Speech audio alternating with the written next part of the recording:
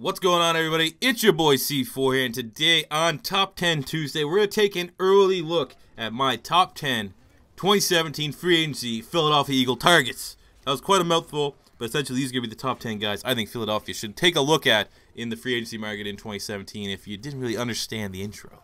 No honorable mentions. This was kind of not really a tough list to make, but I don't really know what the salary cap situation is going to look, because if Sam Bradford's gone, it makes some of these higher-end guys potential targets that make sense.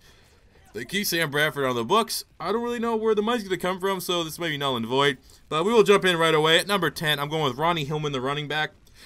He's currently the running back 2 in Denver behind C.J. Amerson, but at times he's shown flashes that he could be a starter. In 2015, he had 970 yards and 7 rushing touchdowns. And, where Philadelphia kind of has some question marks over the backfield. Like, are they going to bring Darius back? He's getting up there in age. Is Ryan Matthews worth the risk and the gamble that he's going to stay healthy throughout the season? Are they going to roll with a Kenyon Barner or a Wendell Smallwood? Or you could look at getting a guy like Ronnie Hillman, who I think would strive in a Philadelphia Eagle offense. He can catch the ball. He can, I don't know about blocking so much, but I think he definitely would be worth a shout if we decide to clear house at running back and look to add a new face. I think Ronnie Hillman, he's still kind of young, too. We're not really getting an old, banged-up back with a lot of injury history. He would make a little bit of sense here. So that's why we have him coming in at number 10. Looking at number 9, it's going to be Michael Floyd, the wide receiver for the Arizona Cardinals. Currently a wide receiver 3 on Arizona. It's debated who's higher, him or John Brown, so it kind of goes back and forth. But because Michael Floyd has struggled to stay on the field at times, I would say John Brown's number 2 and he's number 3. But he would definitely bring more depth to our wide receiver core. In 2015, he had 52 receptions, 850 yards, and 6 touchdowns. So certainly not an absolute game changer, but I think he will be a good middle-of-the-pack signing where if we want to move on from Josh Huff and not re-sign Ruben Randall, and maybe the Aguilar experiment's not working out, Michael Floyd would certainly be worth a look. He has great size, great speed, and if he can stay healthy, I think he could definitely be a great complement and a great tandem with Jordan Matthews for the near future. So that's why we have him at number 9. Looking at number 8, we're going for our only offensive lineman on the list, and that's the only guy that really kind of strikes out, is Mike Remmers, the right tackle for Carolina. I believe he's a starting right tackle, but I mean the salary cap situation in Carolina is not amazing, and they may not be able to bring him in. So if Jason Peters does retire and they, as the organization decides that they want to move Late Johnson to left tackle, maybe we got to get a right tackle. I think Remmers, out of everyone that I saw at right tackle, would make the most sense to bring in. He kind of low-key.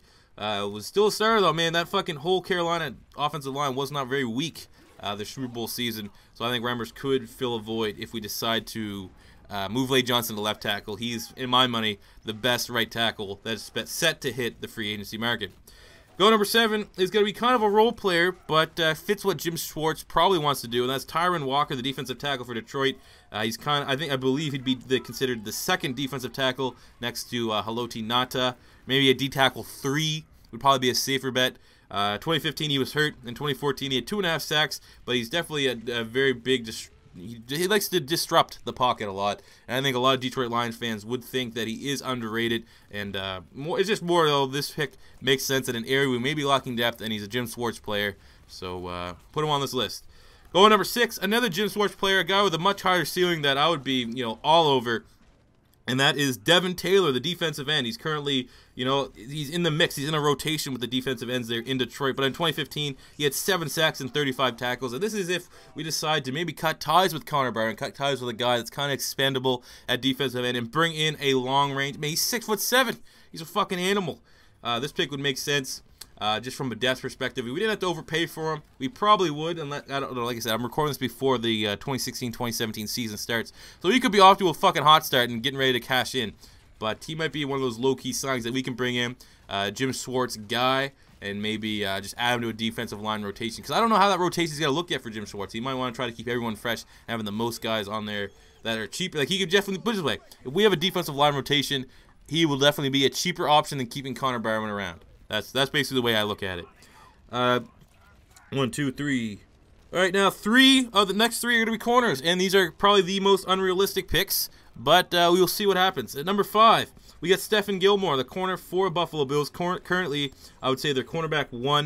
2015 stats, he had 36 tackles, 3 interceptions, but is regarded as one of the better shutdown corners in the entire AFC.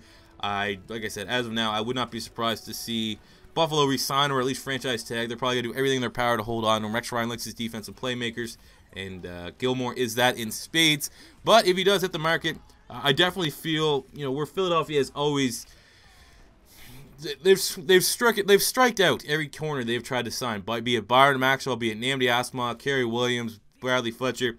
I would be safe with the next three guys that next two guys for sure, including Gilmore, saying that I don't think they would bust. Just from what I've seen from their body of work thus far, I think Gilmore would certainly be worth the high price tag to bring him in.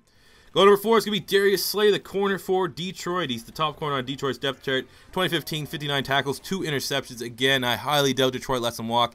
With Calvin Johnson gone, they're going to have more than enough cap room to re-sign him. Well, who knows? He may want to test the free agency market. Jim Schwartz want to bring in one of his former players. And would make a whole lot of sense. Like I said, him and Stephon Gilmore, I think, would be 2 corners that I would pay whatever they want, as long as it's feasible, and not feel that it's going to be another name to add to the long list of failed Philadelphia cornerbacks. Philadelphia cornerbacks are becoming like the Cleveland Brown quarterbacks. You know that guy that got the jersey with all the names of all the shitty quarterbacks the Browns have got? You can almost make that right now for free agency corners the Philadelphia Eagles have signed. So I think Slay or Gilmore, we could definitely buck that trend. Now going for the most realistic out of everyone at number 3 is David Amerson, the corner. I believe he's corner number 2 on Oakland. 2015, he had 54 tackles and 4 interceptions. I've actually always been a fan of his since college.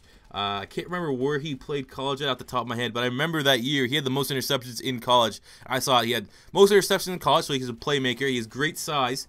And then he went to the Washington Redskins. I'm not sure what happened there, really. I guess it didn't work out. But he had a big year with Oakland. And this is where I don't think Oakland has the money to re-sign him. He's going to probably want to get paid middle of the market for a corner. And it certainly will probably fit within Philadelphia Eagles' budget. So I think, for the most realistic corner signing, if I was making most realistic, legit free agency targets, not just my top ones overall, David Amerson would be at the top of that list. He fills an absolute need. I think our corners certainly needs to get strengthened. He has great size and would certainly be, contention to start without signing him. So I would be comfortable, not as comfortable as a Slay or Gilmore, but I would be comfortable paying him a decent amount of money to come in and help our secondary.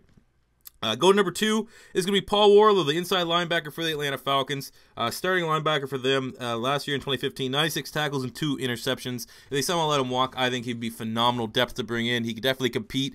And, like I said, I don't know when this is coming out, but my biggest worry is the health of our linebackers. Hicks injury prone, Michael Kendrick's injury prone. So I want that third linebacker. If we can get an affordable guy, someone like Warlow, who's he's kind of capped at his level. He's not going to get much better, but he's reliable. He's one hell of a workhorse, great tackler. Might not be the most athletic, which is why I think the Atlanta Falcons may kind of underrate his value and let him walk and test the market. I think I'd swoop in right away, man. This guy's a for sure tackler, very healthy, and would bring stability to our linebacking core that it kind of lacks right now because we got some injury-prone motherfuckers on that team. And the number 1 free agency target is not a free agent. Re-sign Benny Logan. Defensive tackle number 2 on Philadelphia. Already has great chemistry with Fletcher Cox. I do not want to disturb that at all. 2015, he had 55 tackles and 1 sack. And run stuffer, he is the guy that will let Fletcher Cox go get after that quarterback. And, not be worried. I mean, obviously, he's going to go after the quarterback anyways, but you don't have to be, you could send him on blitzes. Just go for the fucking quarterback because Benny Logan is going to fucking take up almost 2 goddamn blocks and eat up that run game. I think he's very, very influential. He's a great character, great presence in the locker room. He's not, shady off the field or anything like that. He's always, from a organizational standpoint, from the Twitters and social medias, he's always seems like the guy that is doing all the stuff in the community. He's always at all the events. He's always the face of the franchise within Philadelphia. Even maybe more so than Connor Brown, who's a guy that does a lot of outreach in public stuff like that. But I think Benny Logan has to get re-signed. I'd be foolish to let him walk. And I don't think he will cost a lot because, like I said, just think of last year's draft, man. A lot of defensive tackles in last year's draft who were, primarily run stuffers slipped because it's a underrated position. So I don't think we're going to have to pay a whole lot. He's going to get paid, but I don't think we have to pay him a whole lot. Nowhere near what we paid Fletcher Cox to stay on the roster, and it has to get done. So, I mean, if 2017 pans out that we can only keep Benny Logan and then hopefully bring in David Amerson, I think that's a fucking A+ grade free agency for the Philadelphia Eagles. Let me know what you guys think in the comment section below. Who do you want Philly to go after? If you enjoyed this video, smash that like button. You know what it is. Subscribe to this channel. Bunch of Eagles content for all you Eagle fans out there. If you're not a fan of the Eagles, I talk about every goddamn sports team. So thank you for checking me out. If you enjoyed it, subscribe. And until next time, it's your boy C4. Say peace